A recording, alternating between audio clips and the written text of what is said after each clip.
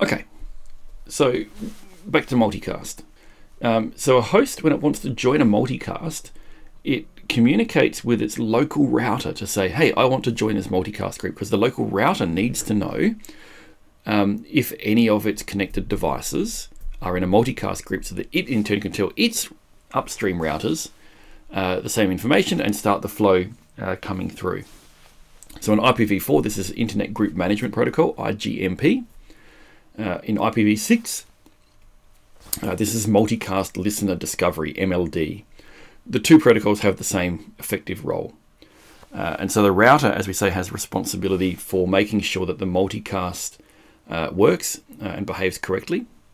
And if you think about it, this has to be the case, right? Because you have this traffic addressed to an address which is not naturally on a network that the router controls. So the router needs to know that traffic addressed to that address does in fact need to be delivered to one or more of its connected devices. So the router, as we know, has a unicast forwarding table that has information on the IP addresses that are local, that are under its connection. And so that's used for sending unicast packets. So to support multicast, the router has a separate table for multicast forwarding, so that it knows for each multicast address on which links it needs to forward the multicast packets. Unicast tables collectively specify paths between nodes. With multicast, it's from one node and it goes out to many. So this is a tree structure. So multicast forwarding tables collectively describe trees rather than paths. So these are called multicast distribution trees.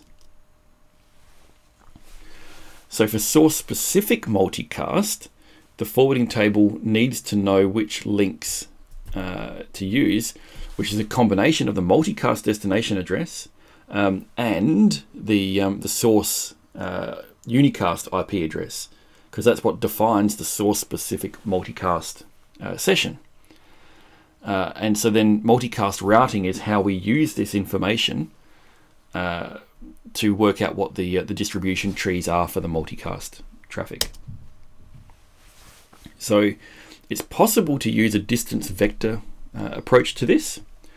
So each router already knows how to get to some source address S, and then that will go through some router N, right? So when we receive a multicast packet from S, we send it out all the other links, but only if it's come in from N. So if it's come from where we believe we can get to S through, so that would be the shortest path. We assume that it's symmetric, that our shortest path to S is also the shortest path that S will take to get to us, then we don't send it out. And otherwise, we send it out to the others. So this eliminates duplication by having that, the parent, the way back to S, removed from the link. And because we know the shortest path to S, we can determine that. If there are two equally good paths to S, then we use the lowest numbered IP address to break the tie, so that this will be deterministic. Again, the determinism helps to make sure that we don't end up with any nasty loops sneaking in. So then we need to also consider how we indicate the reverse path direction. So this is using reverse path broadcast, RPB. And so we want to prune out all of those networks. Again, we've received a packet from S, it's come in via N, we send it out via every other link that we have. What we want to do is to only send it out to those that have a member of that multicast group. So each router can propagate a message that says that there is, whether there are or aren't members in the group. So the router has to first work out if it's a leaf with no members in G. And then second to that, it needs to know if there are any nodes in its area that are actually in the group. And if there aren't, it can send an upstream message whenever it receives multicast traffic to a particular multicast address to say there are no members of G here. So this only happens when a multicast address becomes active.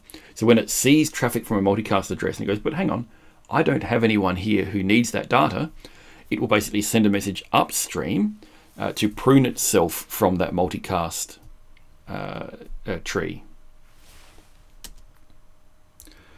So, and I think we'll attack that in the next video.